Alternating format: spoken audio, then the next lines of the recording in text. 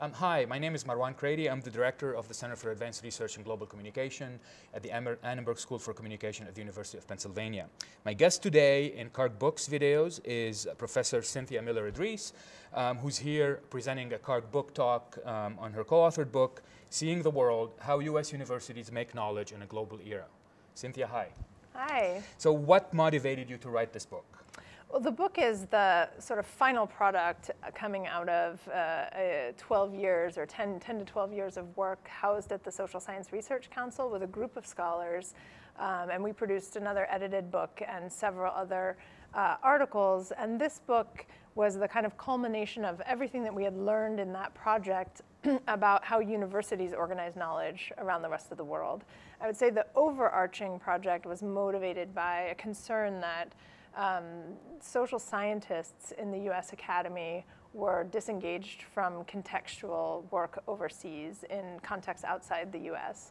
And that had already been documented, and the Social Science Research Council was concerned about it and got some funding from the Ford Foundation and then from the US Department of Education to focus on Middle East studies in particular. And so I joined that project and then spent about a decade with them in subsequent also additional grants from the OE and from Mellon, really trying to understand what the root causes were behind that. And so this book is our attempt to not just look at Middle East studies as a case, but sort of broaden that out to thinking more generally how US universities produce knowledge at this moment of a kind of global era.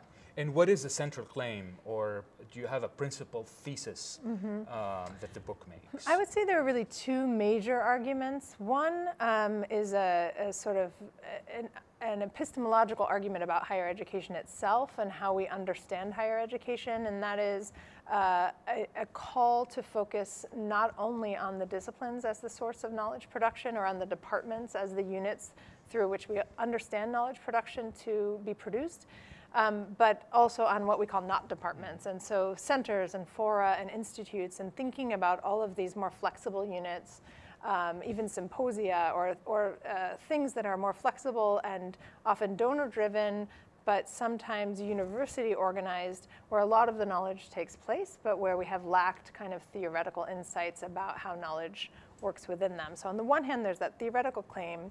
On the other hand, our empirical work argues that the failure of the nomothetic social sciences to engage seriously in regionally based inquiry is not a failure of the Title VI structures coming out of the Department of Education itself, but rather due to the culture of the disciplines themselves, which privilege abstract knowledge over contextual knowledge. And so they were always set up to fail, if you will. It was never going to work as long as those disciplines continue to privilege an abstract kind of knowledge. Okay, and what would you say are the main contributions of the book to the study of, we are the Center of Global Communication, but in general to the study of global communication culture, interdisciplinary areas of knowledge production?